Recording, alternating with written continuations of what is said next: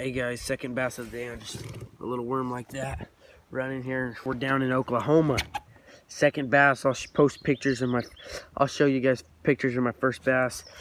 I'd say this guy is a good 15-incher, 12-incher. Toss him up there and keep him. Eat him for dinner. Okay guys, quick update. It's been about 5 minutes, 10 minutes since we got out here. I caught a fish on my bass, a little small, ollie on my first cast. Wyatt hasn't gotten anything yet. Say hi, Wyatt. I was just going to show you guys what we're using this cast. Wyatt hasn't gotten anything yet. Say hi, Wyatt. I was just going to show you guys what we're using.